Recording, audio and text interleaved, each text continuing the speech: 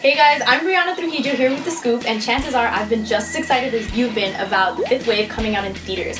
It was actually recently adapted to the screen by a young adult novel written by Rick Yancey, who I got to speak to recently. So it's basically about an alien invasion and Earth is totally destroyed. And our hero is, get this, not some ripped dude in a muscle tee, but a teenage girl. And Rick Yancey got to tell us a little bit about why.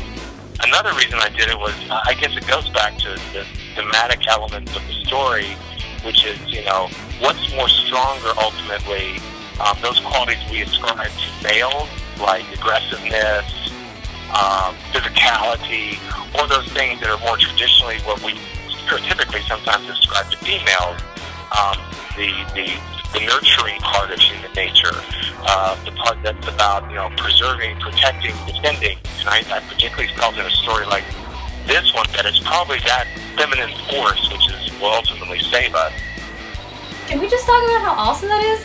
And if you're ever wondering what authors are thinking when their awesome work of fiction gets mauled by the film adaptation, well, he had something to say about that too.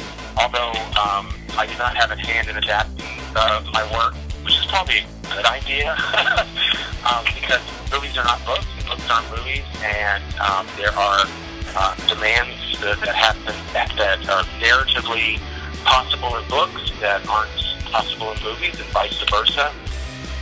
And I always try to keep that in mind as we move through the process. He even mentions that even though the character of Resnick was originally written as a sergeant villain strawman character for a man, when they casted Maria Bello instead, it did something really good for the character. The swapping of genders made him less stereotypical and also allowed them to combine another character within Resnick. And following that, it's clear that Rick Yancey is comfortable with them changing his manuscript as long as they make sure that they keep it relatable, people, okay? It's about alien invasions, but it's gotta be relatable. And for more characters that he calls ordinary people in extraordinary circumstances, make sure you catch The Fifth Wave in theaters now. I'm Briana Trujillo with The Scoop.